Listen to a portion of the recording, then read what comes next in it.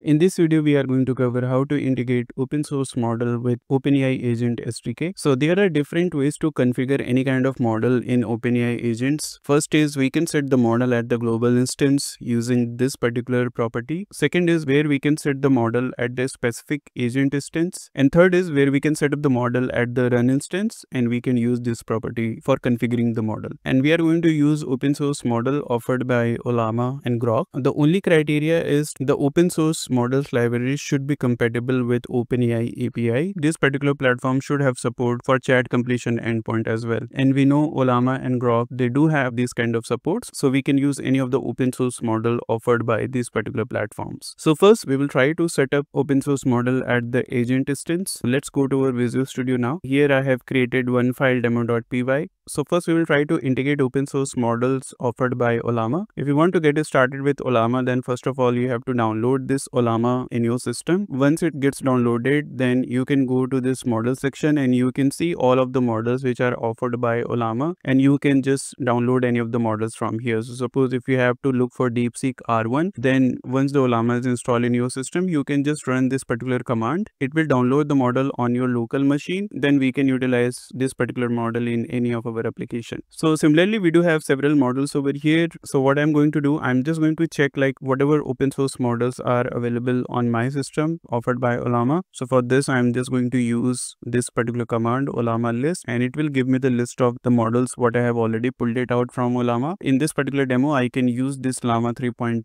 latest model. So let me go back to my Visual Studio, and first thing what we have to do is import certain packages. So I'm going to import this AsyncOpenAI. Now this AsyncOpenAI is going to help us to create our client. So I'm going to use this AsyncOpenAI over here. Under this AsyncOpenAI, you could see there are several options. When we are dealing with any open source model, then we have to use this base URL property. And if there is a key which is offered by that particular framework, then we have to utilize that as well. We know if you are going to use Ollama, it doesn't ask us to provide any kind of key. So we can just pass the base URL and we would be good. But when we are going to use the Groq platform, then to access the models which are offered by Groq platform, we have to pass key as well. So first let's get started with Ollama. So first thing what we have to do is pass our base URL, and we have to pass this particular base URL when we are going to deal with Ollama, and this is going to be our Ollama client. Now our client has been set up as we discussed. We do not have to pass any kind of key over here. So I can now just go ahead and create our agent. So I can just import agent from here and then I can just utilize it over here. So I will pass the agent, and as we have seen earlier, when we are creating agent, we just have to pass the name. So this is going to be my Python agent, and then we have to pass instructions, and I can just pass these instructions. We have to set up our model. So what I'm going to do is use this model.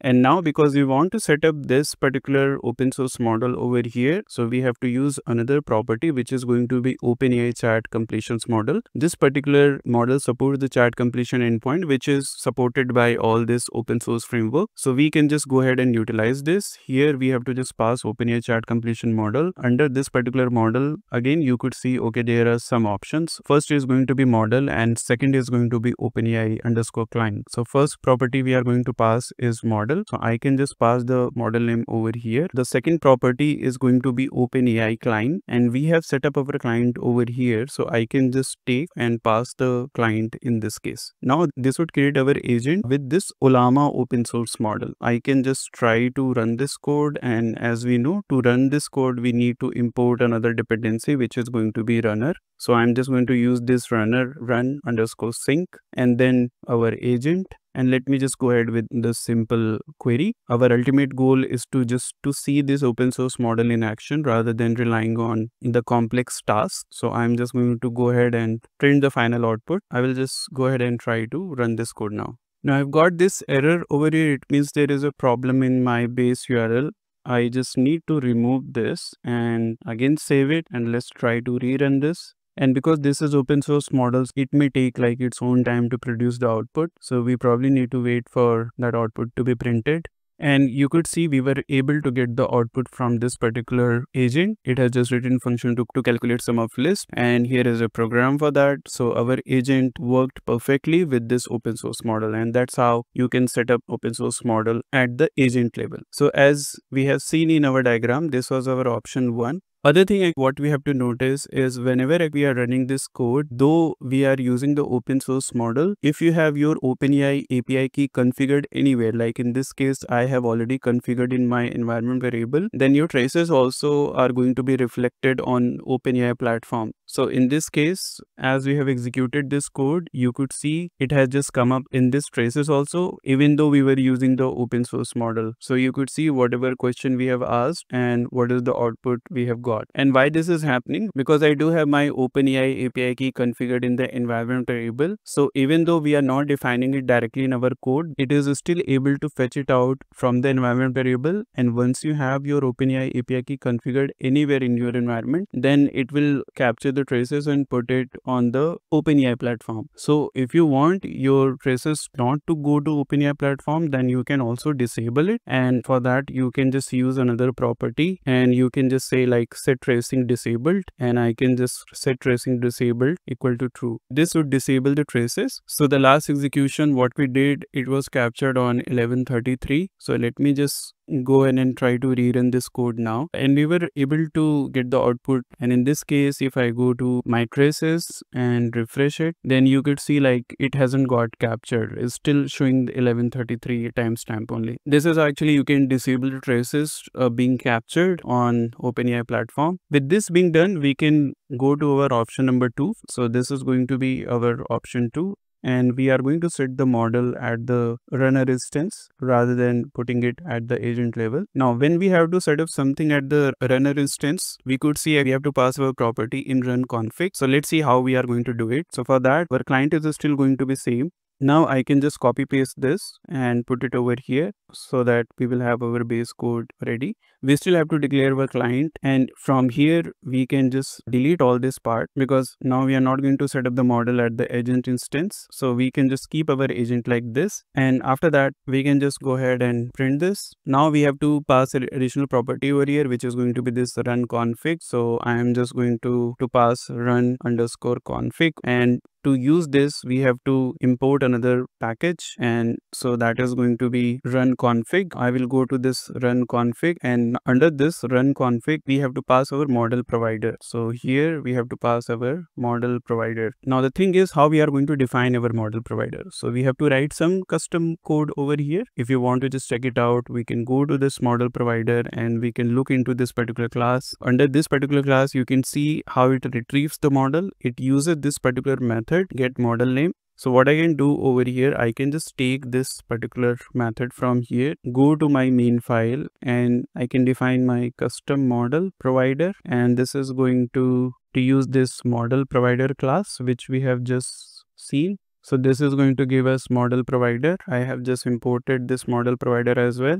And now under this, we can just go ahead and pass our method, which is going to be this one. Now under this, we can use the same code what we have been using earlier. We were calling this OpenAI chat completion endpoint. So I'm just going to take this and I'm just going to paste it over here. Now this should be able to guess our model, and here you could see the output is going to be of model type. So we have to import this as well from here. I'm just going to import the model from here, and now we have everything got set it up. One more thing what we have to do, because we have created a class, so what I can do, I can just create an object of it. This is going to be our custom model provider. Now what I have to do is just pass this custom model provider over here. So in this particular code, we have configured the model at the run instance. That's why you don't see any model over here at the agent instance. Let me just try to rerun the same code, and we were able to get the output. So this also works. Now actually let's go to our option 3. So in the third option, we can set up our client at the global instance. So in this case, we can use the same client whatever we have been using earlier. So I'm just going to take this and then we can just paste it over here. And now actually instead of setting up this client under OpenAI chat completion endpoint, we can use this particular property, set default OpenAI client. And to use this particular property, we have to import it from our agent package. So here we do have this set default OpenAI client. And once you import this particular client, then it is going to set up at the global level. So in this case, what would happen, like you do not have to go ahead and set up this client using OpenAI chat completion endpoint. It would set up the client at the global instance, and you do not have to define it at any specific instance level. So we can see how it is going to modify our existing code. So in this case, we were using this particular OpenAI chat completion endpoint to set up our client over here. Now, actually, we do not have to use this, and we can direct pass our open source model. So which is going to be Llama 3.2. We can just remove this, and then we should be able to run this code. And then we should be able to go ahead and run this code. And as we can see, we are getting this particular error. And this error is coming because by default, this OpenAI Agent SDK supports Response API, and whatever open source framework we are trying to leverage over here, it all supports chat completion endpoint as of now. So it's not able to execute this piece of code, and we are getting this particular error. So to fix this, we have to force OpenAI Agent SDK to use the chat completion endpoint rather than using Response API. When we were using the OpenAI chat completion model, then it was forcing OpenAI Agent SDK to use this chat completion endpoint only, but here we are not setting up our client using OpenAI chat completion endpoint. So by default, it's using the Response API. So to fix this, we have to import another property, and this is going to be set default OpenAI API. And under this, now we have to pass chat completions. Now again, this set default OpenAI API, we have to import it. So from agent only, we can import this particular package. And once we have this package, we can go ahead and use it directly. So let's rerun the code, and this time I should be able to get a response. And here is the response what we were getting earlier also. So we have got a function written in Python for the submission. So till now, we have explored how to integrate Ollama framework with OpenAI Agent SDK using all the several options. Now we can try to see how to do it with the framework where the API key is also available. So let me take this option 1 code, and we can modify it to use it for Groq framework. So let me just put it for option 4, where we will try to set up the model at agent instance using Groq. And if you want to do it for another options, the steps are going to be same. We just have to update base URL and API key for the Groq framework. The Groq key is something that you can get it from this Groq cloud platform. So here you can just click on API keys, and you can, get your key out of here, and then you could see whatever the models are available over here. Some models are in the production state and some are in the preview state. We can use any of the models in our code. To do that, what exactly we need to do? So as I said, like now, because if we want to leverage the Groq platform, we have to pass the API key along with the base URL. So let me just pass the API key first, and this API key, it's going to get it from my environment variable.